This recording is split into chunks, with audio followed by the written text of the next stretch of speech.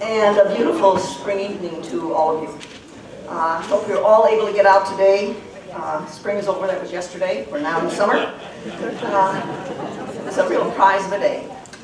After Yemen and North Korea, we're coming back to our own hemisphere tonight to learn about a hot spot that's much closer to home, Mexico. We're fortunate to have as our guide Jorge de los Santos. Professor de los Santos received his undergraduate degree in economics from the Tecnológico de Monterrey in Monterrey, Mexico, and a master's in public administration and public policy from Columbia University School of International and Public Affairs. With a fellowship at the Foreign Policy Association and MacArthur, Ford, and Hewlett Fellowships in Social Sciences, and is a board member of the Binational Sustainability Laboratory. He's continued his research in public policy. He's currently visiting researcher at Woodrow Wilson School and senior advisor to the Innovations for Successful Societies program at the Woodrow Wilson School. With that background and those interests, he's eminently qualified to help us understand what's going on right next door in Mexico. His topic tonight will be Mexico after the elections, the new political landscape and its repercussions.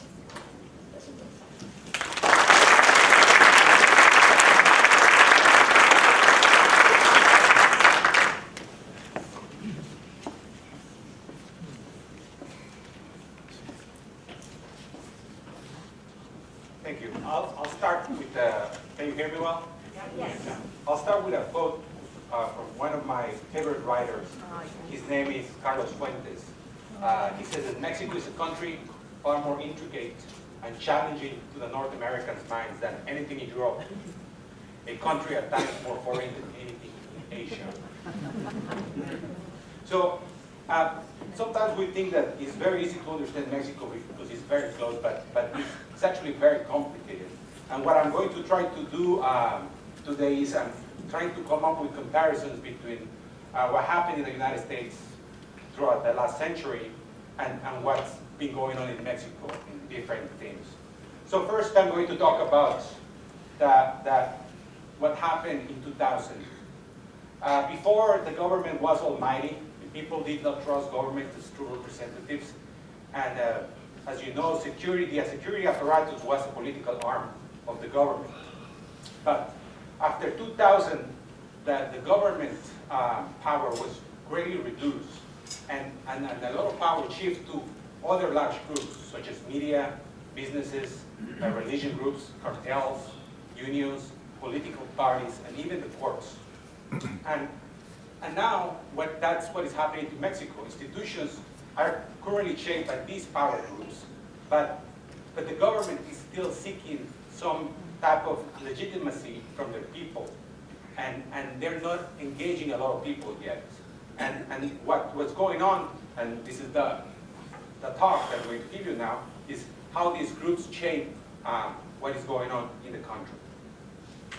So I'll take you to the United States in the early 1900s, and as you might remember, there was a lot of corporate influence. There were large monopolies. Standard Oil was almighty. Rockefeller was the richest man in the world. And the United States eventually came up with antitrust laws to try to stop that. What is going on in Mexico is something very similar now in terms of corporate influence. We have Telmex, we have Televisa, we have Pemex, and we also have the richest man in the world, which is Carlos Slim. The influence of corporations in Mexico is tremendously large, and it's just growing and growing and growing. Mexico, like the United States, does not have any lobbying laws. So you can take any politician to any club you want, you can pay them for anything you want. Actually, it's not a crime to do that. And the influence of these companies is shaping a lot of the policies that the government is undertaking. So I'll take you now to the United States in the 1930s and talk to you about what happened there in terms of security. There was a lot of crime. There were corruption syndicates where municipal and state officials were engaged at the different levels of corruption. There were battles for territorial control throughout the United States, especially in Chicago, as you know. And the federal government around that time decided to take down the crime cartels and the gangs. So what is going on in Mexico right now is something actually very, very similar. We have these cartels that are trying to control different areas of the country, and there's a lot of deep corruption at the local and state levels in Mexico. And the government, the federal government, because it changed and now is trying to respond to its people, is fighting an all-out war on crime, and is trying to figure out a way to battle them down. So it's using all these resources. However, it's difficult right now because a lot of folks at the municipal and state governments are protecting a lot of these different cartels. So I'll tell you now to the United States in different areas, and an imaginary one in 2025. So in the 1950s, you had a stable and sustained growth, macroeconomic stability in the United States, and a large manufacturing growth. Also in the 2000s, you had the whole innovation and information technology revolution, and hopefully in the future we'll have truly global trade in the United States as well. What's going on in the United States, in Mexico right now, it's something very, very similar. Today Mexico exports more manufactured products than all the rest of Latin America combined, all of it. So it's macroeconomic stable. A lot of its people are there, they're about 29 years old or younger. And Mexico, it joined India and China in terms of exporting information technology services as well. And something that probably you didn't know is that Mexico has more free trade agreements in place than any other country in the world.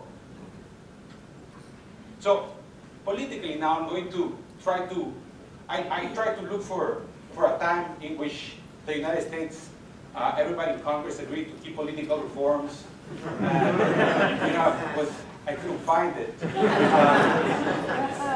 So I tried to find a time when there was a political system that allowed more parties, to join the ranks, and sometimes you had an independent candidate that tried to run for office, but usually you have a two-party system. And also I tried to find a time in history in the United States in which all the balloting process was uniform, transparent, and secure. As you might remember, the hanging shacks in the Al Gore Bush election.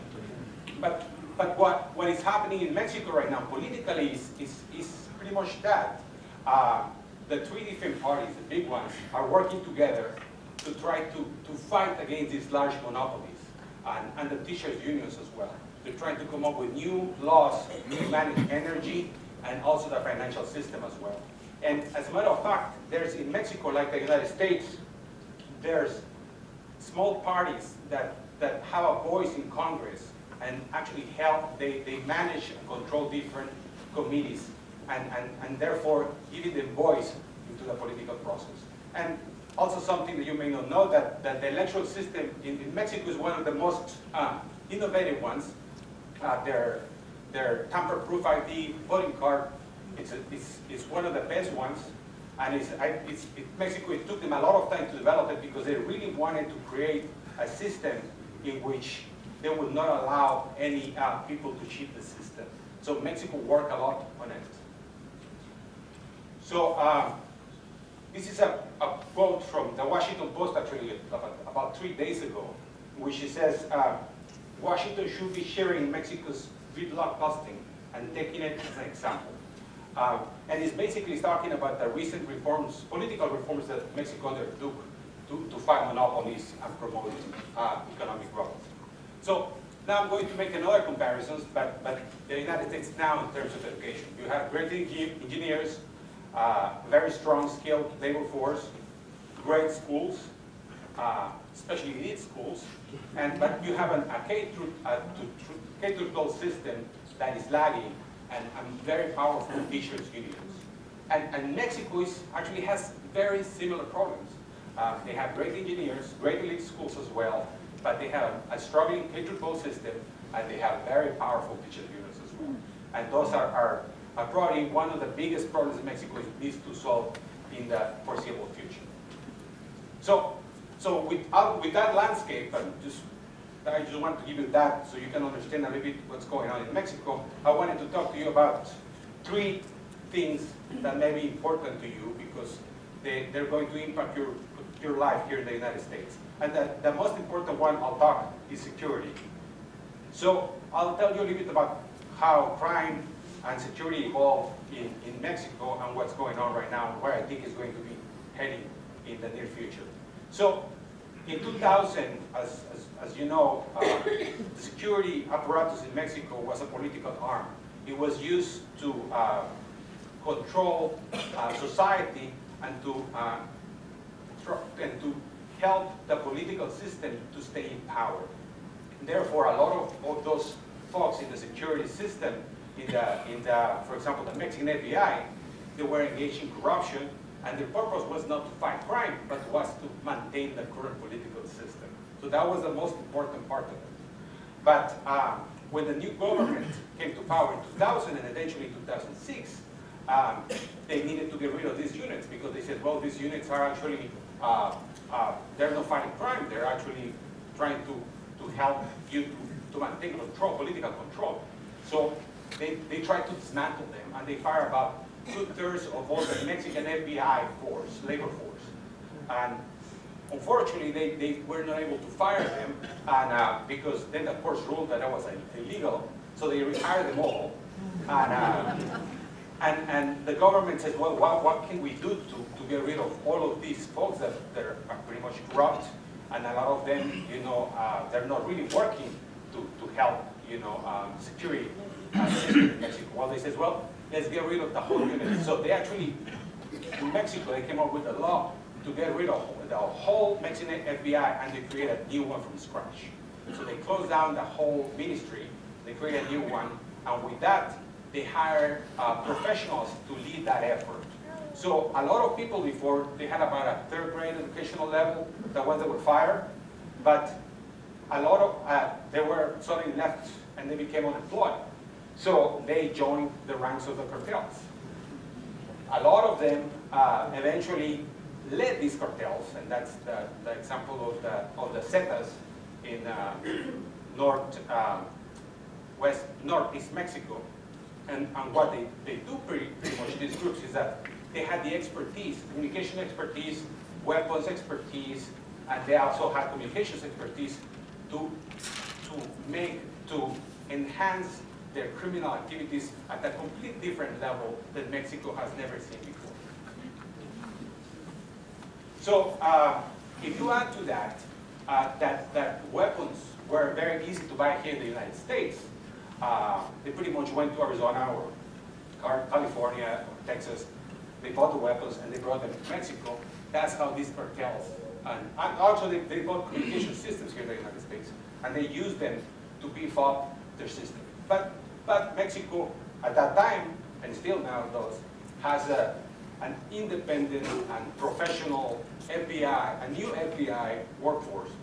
So this group, in tandem with the United States, they started to fight back and to try to get rid of these cartels. So, and what happened is that the United States started they closed the border, providing intelligence to the Mexican FBI to fight these crime cartels, and the crime cartels found out that it was now very difficult to get drugs into the United States. So they had a problem there, and then they decided, well, if we cannot stay in the drug business because it's very difficult, what are we going to do with all this muscle and with all these people that we just hired? So we're just going to diversify. So diversify into other industries. So extortion, kidnapping, car theft, and so on.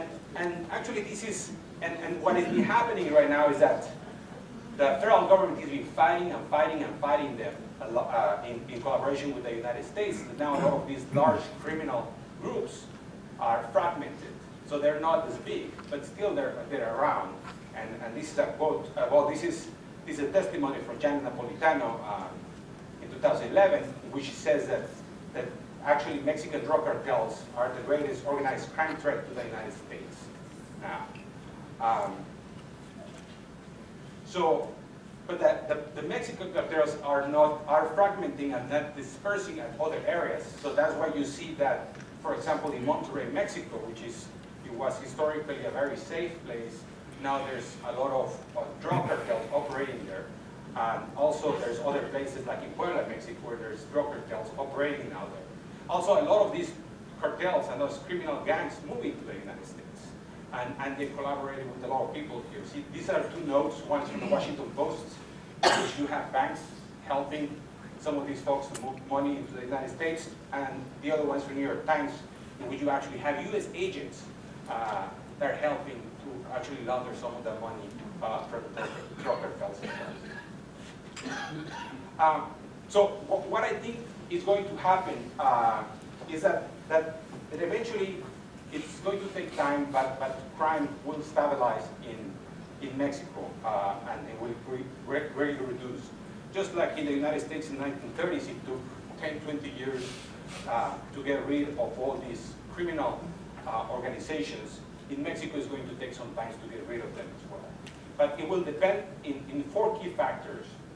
The first one is that the weapons that are provided by these cartels by the United States, for them it's very easy to buy the weapons here and take them over there to Mexico. There's no cost. I mean, if you drive a truck, you can buy as many automatic weapons as you want, or semi-automatic weapons as you want here in the United States, and drive a truck back to Mexico without clearing customs and bringing those guns into the country.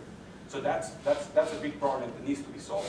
So as long as they keep getting weapons, these crime syndicates are going to have all the necessary resources to keep on going and surviving.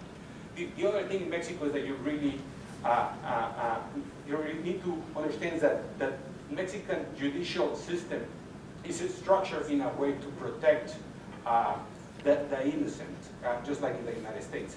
But in Mexico, it takes a lot of time, especially 2-3 years, to finish a case. And most of these cases, about 90% of the cases brought by prosecutors are lost, the majority of them. And what happens is that the Mexican officials, prosecutors, they put together very poor indictments. And they don't have the necessary resources of the educational level to come up with all the evidence and put everything in a very coherent way so that the judge will say, yeah, this person is guilty. So that's something that Mexico needs to work on and hopefully can reform in the next 6 years. And then also something that Mexico needs to keep on doing is they need to really keep on fighting crime. They should not stop right now. The crime cartels are pulverizing, they're getting smaller, and they need to keep the fight ongoing. They need to keep the fight going. So now that's the evolution of crime in Mexico. And now I'm going to switch a little bit and talk to you a little bit about migration in Mexico. This is actually a historical reversal in the history of Mexico-U.S. relations. And if you see that a lot of Mexicans are moving from the United States back to Mexico, and I'll tell you a bit about some of the reasons why. And also there's less Mexicans coming into the United States as well. And this is something that happened in the last 5 years. And why? Why is that? Well, one of the reasons is that the economy in Mexico is better. There's more opportunities, and they're getting more opportunities as time goes on.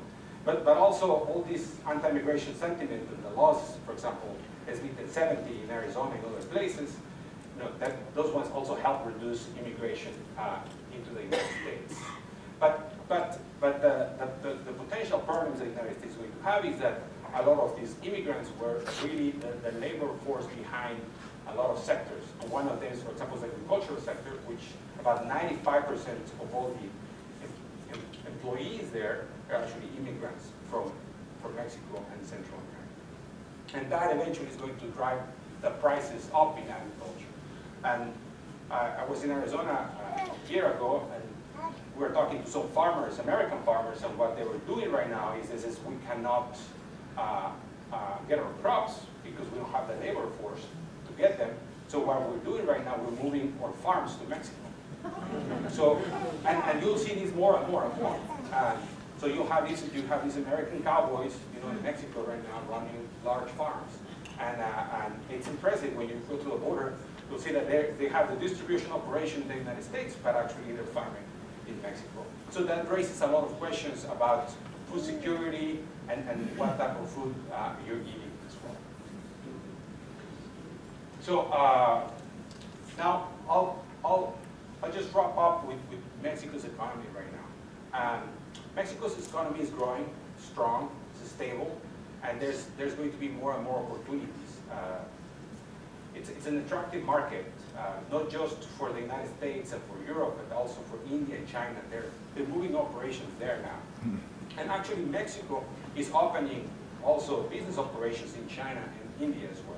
A lot of these large monopolies, they're building different assembly plants in China and India.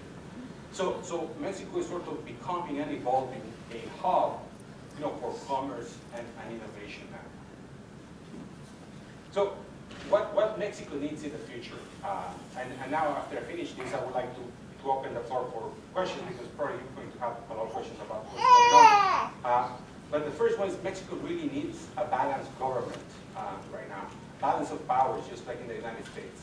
Sometimes the president's too powerful, sometimes the judicial powers are too powerful, sometimes the media is too powerful, the businesses are too powerful, so it needs a balanced government. And because for Mexico's young democracy, it's just been about, we're talking about 12 years, 13 years since it's actually opened up and changed. Mexico has been learning how to operate, but still it's going to take time until it really comes up with the institutions to have a really balanced government. Also, Mexico really needs clear rules of the game. The Supreme Court of Mexico is becoming more powerful now, and they try to be responsive to the needs of the people and try to respond to the lawmakers' demands of making better reviews of the laws, but it has not yet been at the level that you expect from a country as Mexico. But you'll see more changes there as the time goes on. The other two ones that are key and very important is educational reform in Mexico. Mexico, just like in the United States, needs to reform its K-12 system, and also it needs to figure out a way of partner or tackle teachers' unions. And in terms of security, it needs to continue its reforms and figure out a way to continue the fight on crime. Also, as we talked, Mexico really needs anti-lobbying and antitrust laws. Companies are way too powerful, and they're not just becoming powerful in Mexico, but they're becoming powerful in Latin America. I mean, for example, Cemex is the second largest cement company in the world. Telmex, the cell phone company in Mexico, America Mobile, is actually the largest cell phone company in the world. So it's very powerful in Latin America as well, and some of them at the global scale.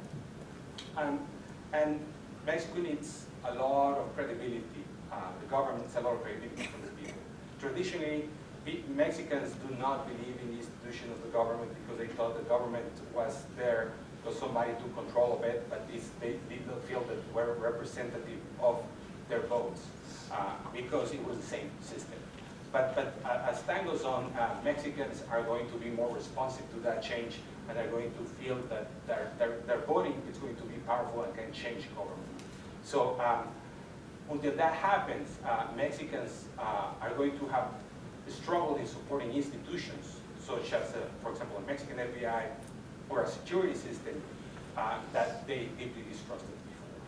So with that, I would like to open the floor for any questions that you may have, and then have a discussion about Mexico.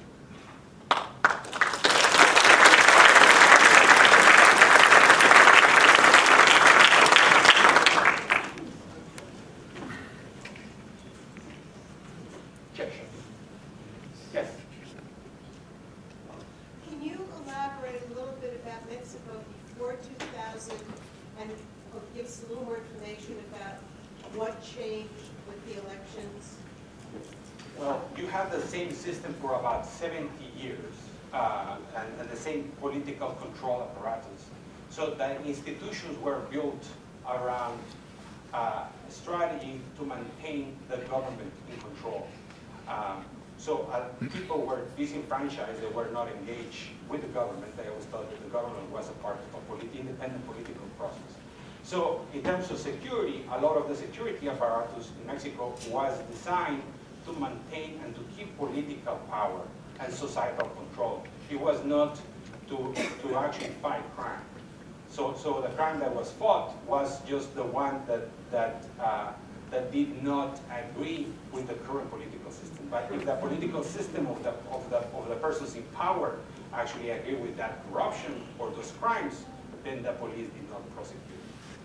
So the change in what is significant in Mexico, not just in terms of security, but also in terms of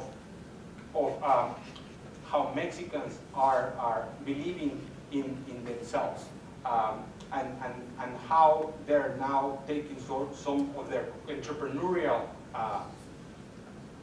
feelings back into it. Before, it was very difficult for a Mexican to open a company, you know, before 2000, to compete in open a baker, for example. For them, it was very difficult because most of the businesses were controlled by these powerful political folks, but also a large and very wealthy political families as well. So you see that entrepreneurial change and also a political and change and security change in Mexico after 2000. Yeah. What happened to cause the change? After 70 years, what was something building or how that changed? Well, Dramatic? well, it all actually started in 1968 when in Mexico Mexico was host for the Olympics, and the Mexicans were protesting against the current government, because there were a lot of young people protesting this pretty much in any other place in the world. So the government, because they had the Olympics and they were going to be in Mexico, they says, well, we just need to get rid of them. And basically they suppressed them, like the Tiananmen Square in China. So they killed a lot of them disappeared. So this fueled an anger in the people, and then it created a lot of independent parties there. So it's about 1968, 1970. These parties eventually grew stronger, and over the years, over decades, they were powerful enough to win local elections and state elections, and eventually they actually won the presidency of Mexico in 2000. But that was actually the change. Most people agree that was about 1968 when people say, well, this government is not just giving me, but also it's suppressing. We're reading a lot about Pope Francis in Argentina and Latin America moving to Rome. What is the role of the church in Mexico today? It's Mexico and the church. There's a very interesting relationship there, because most of the institutions in Mexico were actually created by the church. A lot of them, a lot of schools, a lot of hospitals. The first marriages were actually conducted by the church. But with Benito Juarez, the Mexican president, is the one that said, you know what, we need to divide powers, and we need to create a new governmental system in which church is not engaged. However, the power of the church has been increasing in Mexico over the years, but it's been rocky for a long time. For example, about 10 years ago, a bishop was actually a cardinal, not a bishop, cardinal was actually killed by some of these crime syndicates in Mexico. But the Mexican church has been trying to be more vociferous in its support of conservative parties in Mexico now. And that's something that did not happen before. Before 2000, the church never got into the political process, but what you see right now is that they're getting really engaged into it, and they're getting into the debate. So an abortion debate, for example, they're very active. And also they're active in promoting certain politicians to win elections. How much faster is the Mexican economy growing, say, than the U.S. economy? And is that sustainable for a long period of time? If you look at the demographics of Mexico, it's going to be sustainable for the next 20, 30 years. I mean, Mexico has this demographic plus, but then Mexico is going to reach a plateau, and then it's going to be pretty much flat. There's not going to be any people migrating to Mexico. So hopefully 10, 25 years of growth. And it's about 2 to 3 percentage points higher than the United States. Yeah, I was just curious, a couple of years ago, what did Calderon, who was in power, that was always talking about getting crime, reducing the war against the drugs, and then they would say on TV, 30,000 have been killed, all of that. You don't hear about that so much now. Are they still after all of those drug cartels and stuff? Yes, they are, but they're more they're politically savvy in terms of how they do it. Calderon used to promote a lot of this continuous fight with the media, but this current government does not do that. So they changed that, but the military is still on the streets in Mexico. Calderon put the military to help this new Mexican FBI, because as you might remember from the talk, Calderon got rid of the Mexican FBI, fired everybody. So he says, well, while I build this new one and hire professionals to run it, I need somebody to help me out with crime. So who can help me? So he brought the military to help him fight crime. So while he was doing that, Calderon changed the dynamics of how the army and the civil security forces in Mexico worked. And eventually a lot of these military personnel took over of the responsibilities for civilian security in different areas of Mexico. And this continues to this day. A lot of former military officials of the Calderon administration, they're still running a lot of the security infrastructure in Mexico. What's happened to Calderon? Where is he? He's in Harvard right now. He's a visiting researcher over there. He's going to be there for a year, and then he's probably going to look for a job here.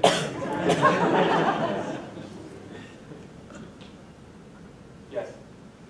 Does Mexico have a sufficiently skilled workforce, staff, or version of the economy, and where do you work with Well, yes.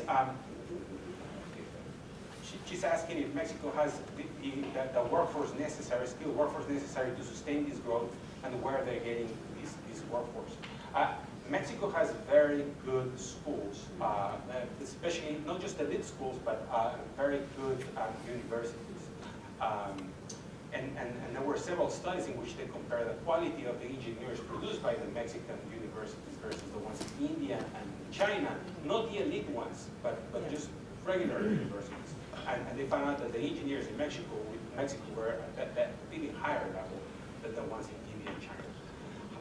However, Mexico is not producing enough of them. So Mexico really needs to invest a lot in education, not just in the K-12 system, but in creating new universities to sustain this growth. That is one of the key challenges that Mexico is going to have over the years. Yes? What is Mexico's relationship with Central and South America? So Calderon and Fox, they really changed the dynamics of the relationship of Mexico with the United States, and they really looked into the United States as a partner. But now this new administration has been really looking into Central America and South America. It's actually, his first trip was to Central America and then South America as well. And one of his of the president's ideas, the current president's ideas, Peña Nieto, is to make Mexico as one of the leading forces and in Latin America, the voice of Latin America. So as you know, Mexico is the largest Spanish-speaking country in the world. And it wants to regain its place, not just here in North America, but in Latin America as well. But you'll see more of that as Mexico grows in influence. As a matter of fact, if you go to pretty much any country in Central America, the largest companies there are Mexican companies. Mexico's often been criticized for lax environmental regulation. Has that improved at all? In some areas of the country. For example, in Mexico City, before it was horrendous. It was very difficult to just drive around, and they came up with a very good system to get rid of different industries. And they came up with a system called Hoy No Circula, which probably you know, in which you cannot drive your car for 1 day of the week. Depending on the number of your plate, you know, you said Tuesdays, you know, you need to leave your car home. That's it. So, and they were successful in Mexico City. However, in some other areas of Mexico, especially in the northern areas of Mexico, where there's a lot of manufacturing, there's a lot of problems right now. If you go to the city, then you go to some of those cities, they still have not figured out how to tackle, for example, a simple thing like pollution. But it depends on the area and the region of Mexico, obviously. Yes? Many years ago, when I was a heck of a lot younger, I used to do business in various parts of the world, and I noticed when we did business in Mexico or Brazil or Argentina, all the people we dealt with were immigrants from Germany, from Italy, from Spain, and so on. Is that still the case in Mexico? And B, is there still a lot of immigration from these European countries, or is that dried up? There's not that much immigration into Mexico nowadays from Europe. There's a lot of immigration from Latin America. So you see a lot of Argentinians, for example, Venezuelans, Colombians, Guatemalans, Costa Ricans in Mexico. They're moving to Mexico, but not European immigration. A lot of places in Mexico, especially northern Mexico where I'm from, there was a lot of European groups that moved, and there was, like you said, a lot of people from Germany, from Poland as well, and a lot of them from Germany, especially over there in the west coast of Mexico. But no, the immigration right now is from Latin America. Yeah, and Mexico even had immigration from Asia, from Japan and China, in the Pacific, in Baja, and a lot of people from China came to the United States. Some of them decided to go to Mexico and they worked there. And there's a strong Asian community as well that eventually mixed with the German population. Are the problems you described the same for all parts of the country, or are there regional issues? Oh, there's tons of regional issues. There's completely different what's going on. For example, in some areas that are critical logistical paths for drugs. So the problems there are completely different from for example, Yucatan, which is completely separate from that. So the security problems there, they're almost nil compared to those areas. Also, the level of education in some states is way higher. For example, in Nuevo León than in places such as Chiapas in Mexico. So there's definitely regional issues going on, a lot of them.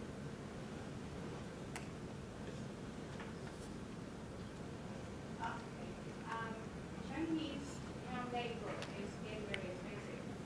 Correct. And the distance between China and Mexico, there's quite a distance compared to the U.S. and Mexico. Is Mexico benefiting from this?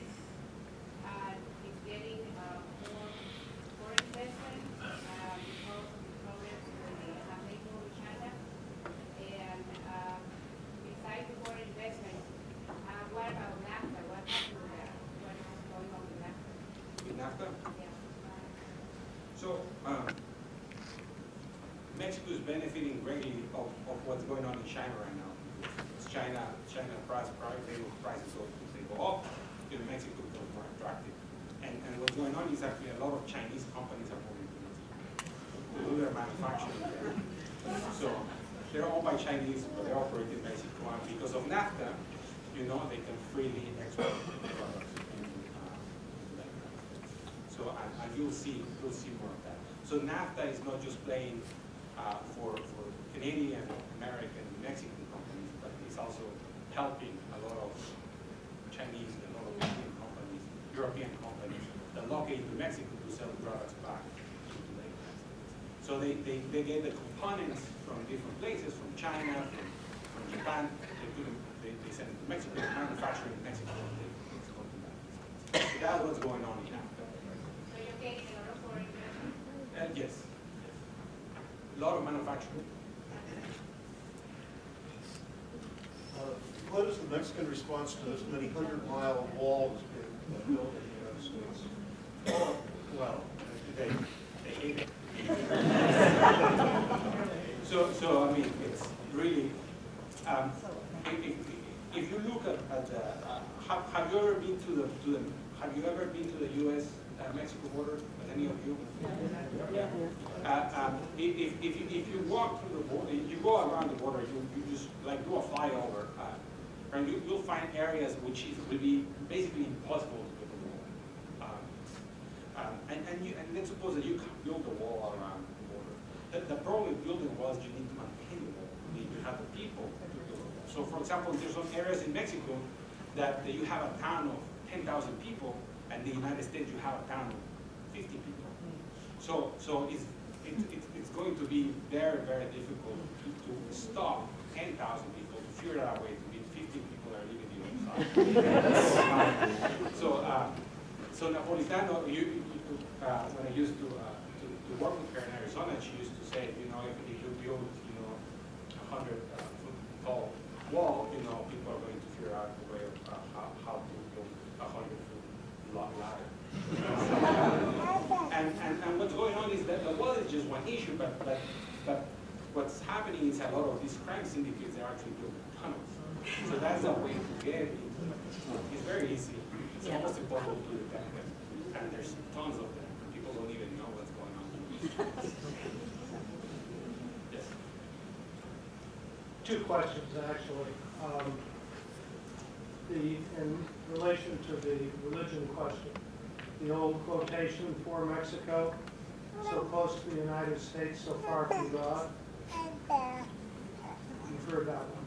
Yes. Yeah. But my question principally has to do with the Caudillo and his place in modern Mexican society or modern Latin American society. Now, is he still as powerful as deferred to? We have the example of Venezuela, but what about Mexico and the rest of the Latin American countries?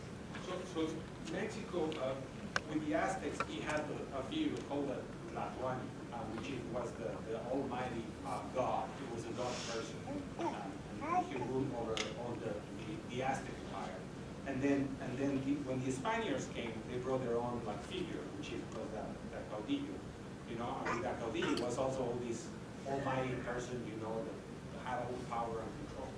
So Mexico had the Spaniard culture and the Aztec culture, and they mixed it together. So they created this superpower god, you know, that had control over everything. And that's what happened pretty much in the last, 90 years in Mexico. You had this image of the president being almost like a god. You know, whatever he wanted to do, got done. However, after 2000, the power of the president has been greatly diminished, and people they do not think of the president as this almighty power, and it's thanks to that now you have this dispersion of power. You have a lot of different groups that have enough power to stop the president from doing something. I remember a quote from one of my colleagues in Mexico. He was in a meeting with Calderon, with the president, and with Francis Lim as well, the owner of Telmex, the largest communications company. So they went to a presentation, and the presentation they showed what was the benefit of promoting competition in the telecommunications field. And Calderon says, you see, that's why it's important that you let other people compete against you, to speak for Mexico, with lower prices and everything. And then Francis Lim, yeah, I'm going to do that. I disagree with you. Before, that would have never happened in Mexico. But now, a businessman can say, forget it, I'm not going to do that. And then they just go into the legal process and try to, to do something about it. And what's going on in Mexico, people are becoming more affiliated with different parties instead of with the current government. So, and different powers have different political parties have different powers. For example, if you want to do something in Mexico City, you need to align with the left-leaning party. If you want to do something in some cities, some states in Mexico, you need to go with the right-leaning party. And that's what's going on. But this image of the almighty caudillo and Tlacuani in Mexico, it's been greatly distinguished. Historically, it was important. Now, it's a little bit different. When I lived in Mexico, one of the big differences was the Napoleonic Code, guilty until proven innocent. Yes. Is that still in, how does that work now?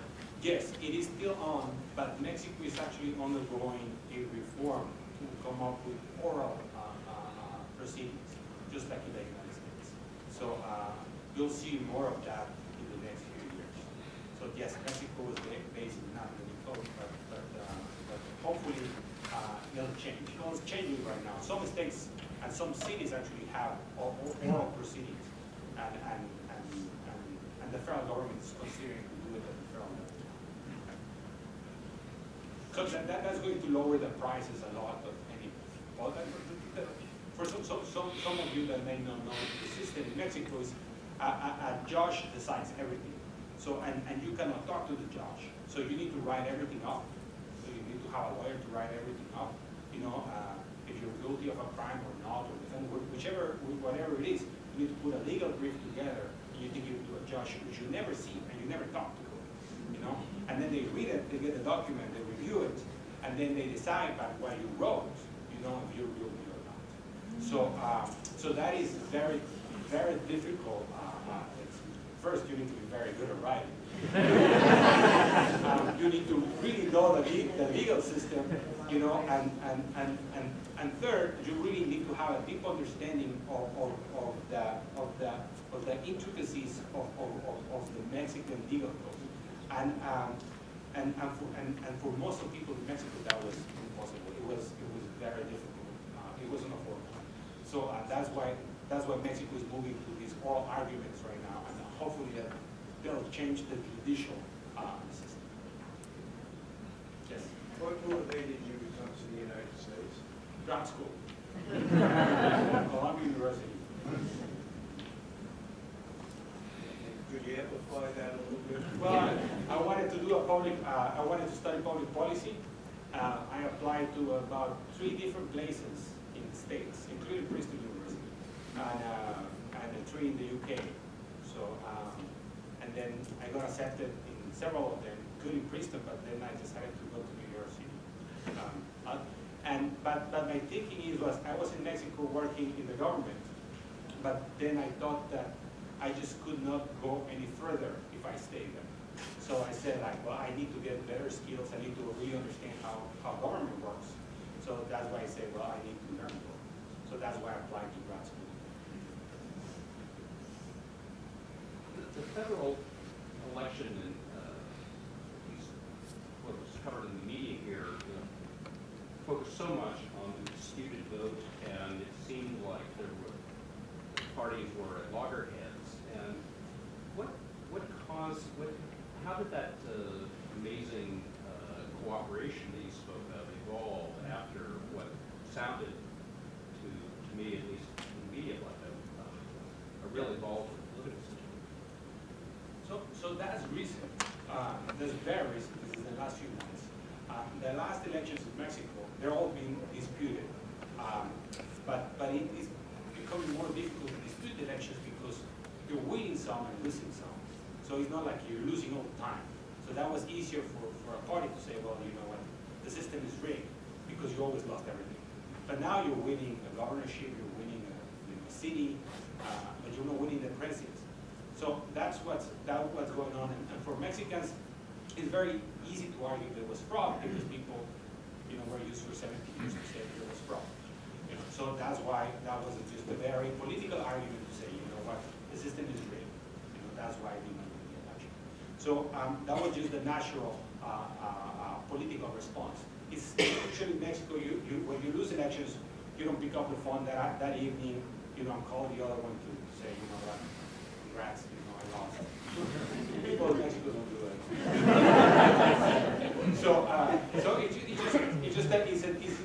it's a different system. People just say, okay, I lost, I'm not going to congratulate you, I'm just going to wait and see what happens. And that's what's going on right now. The Mexican politicians are learning, and some of them, say, they said, well, I want to get something really done, I need to work with my other colleagues. And before, everybody had their own ideas, but now they're working. It's difficult. It's been taking about, since 2000, so it's about 12, 13 years right now for Mexican politicians to learn to work together, and they're finally doing it.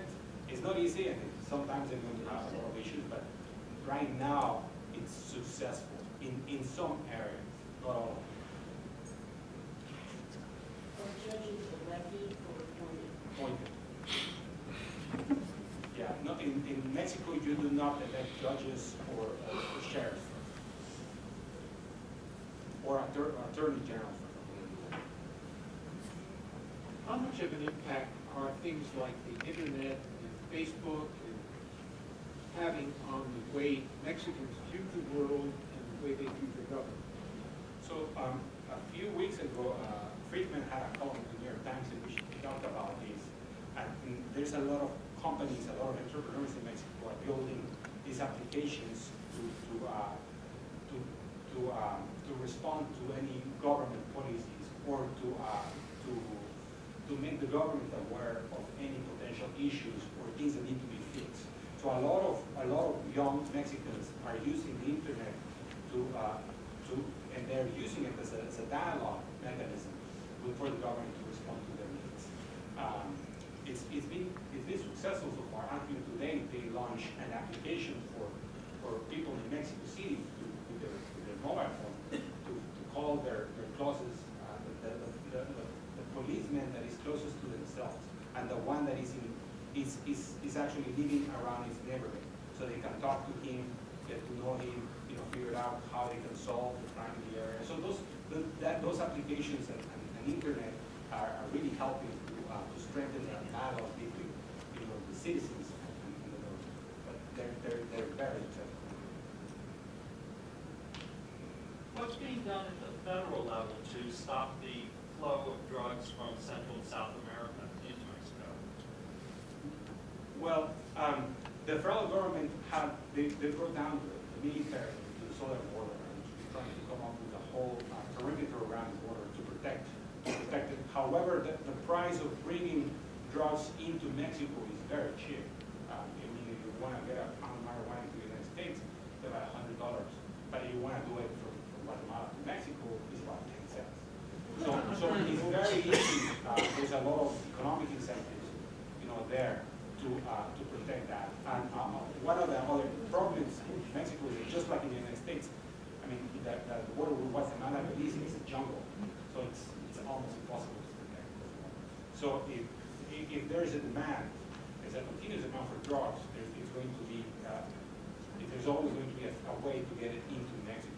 And one of the new things that is going on in Mexico right now is that Mexico now, because it's richer, it's getting more money, they're actually becoming a drug consumption country. So they're consuming a lot of these drugs. Cocaine, marijuana, they're using it. And that's becoming a big problem in Mexico. Could you describe the healthcare system in Mexico? Is there an equivalent to our Social Security system? Mexico's system is very similar to the Canadian system. So anybody can go to the hospital. But also there's a Social Security system as well. So health is free to everybody. And the level of service that you get varies greatly depending on the area. So if you're in a large urban area, you may have access to a very good hospital. But if you are in a very rural area in Mexico, it's going to be very difficult for you to get health. But it's very similar. Are those systems under financial strain as ours are? Actually, no. One of the things that Mexico does is that they produce a lot of drugs and a lot of vaccines are produced within the country, and a lot of generic drugs are produced by Mexican companies.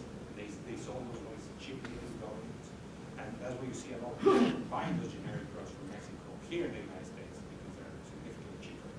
And also the cost of maintaining a dentist is about 20 times more. It's cheaper to get your teeth It's just the labor cost is significantly cheaper. So it's really, it's about, Mexico has about 170 million people, and the health system is not in good shape, but is not struggling as much as the United States because the cost of significantly lower, and the cost of producing a lot of the medicines are significantly lower. Is the role of women in Mexican society evolving today? Actually, yesterday I had a conversation with a former politician in Mexico that was telling me that Mexico is changing too fast in regards to the role of women. For example, right now in Mexico, it's by law, you need to have an equal number of candidates, women as men. So all parties need to do that. If you do not comply, I mean, they think you're registered free off. So a lot of these politicians are trying to figure out, how to get women engaged. A lot of them. So if you go to, and some of them are being very successful, and it's changing really the role of women in Mexico very, very fast.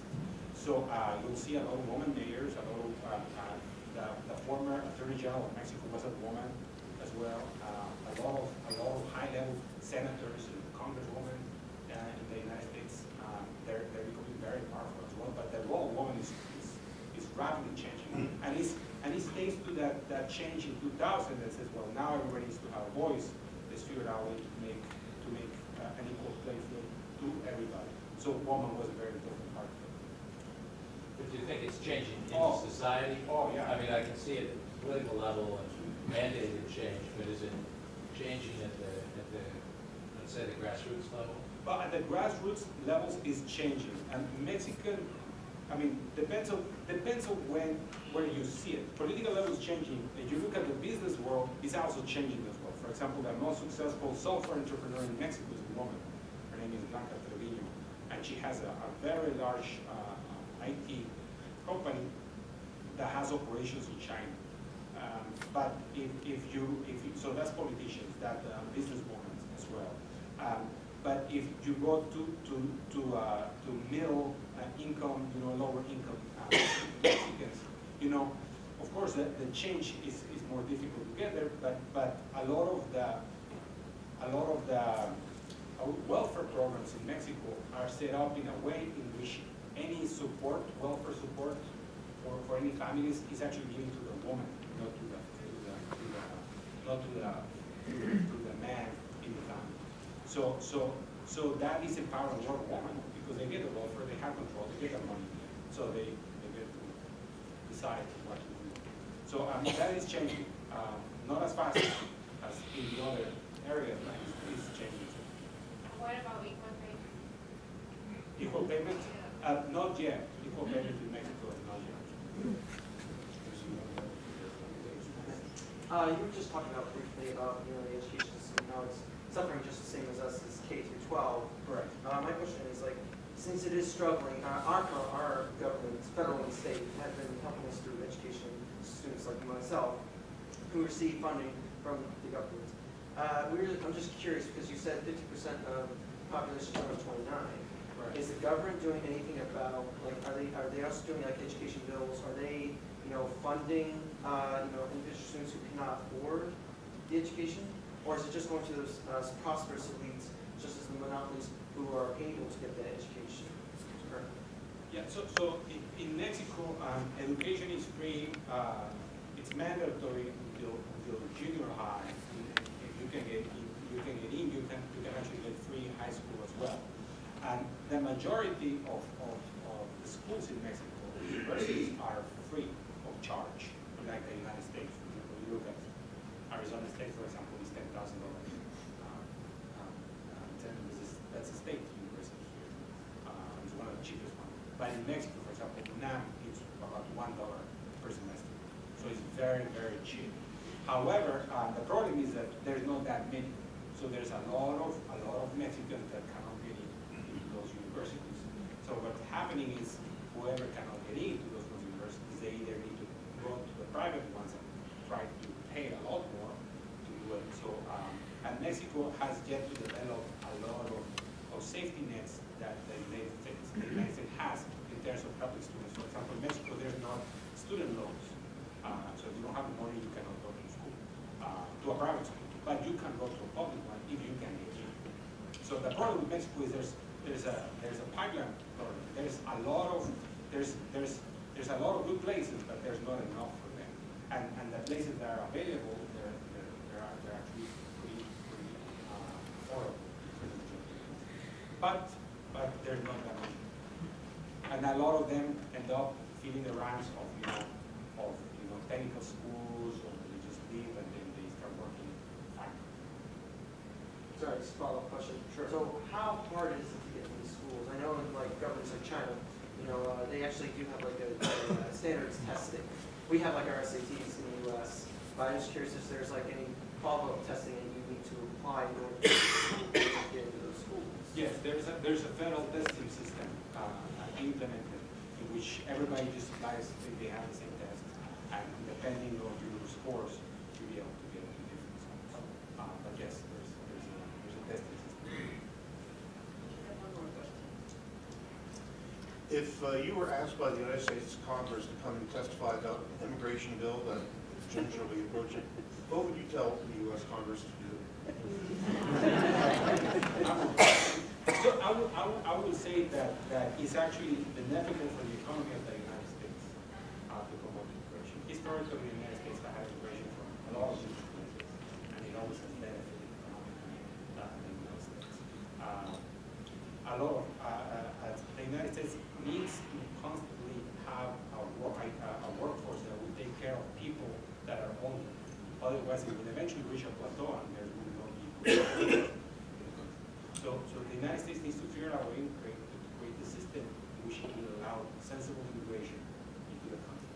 And a lot of these different immigrants, they need to have different skills depending on the different industries. So for example, some of them need to be very skilled in engineering, or math, for example, for the companies in Silicon Valley. But a lot of them need to be very skillful and know how to manage studies in Arizona, because there's not that many people that know how to do it, and they need the workers to do that as well. So it needs different immigrants for different levels. So I think it's for the own benefits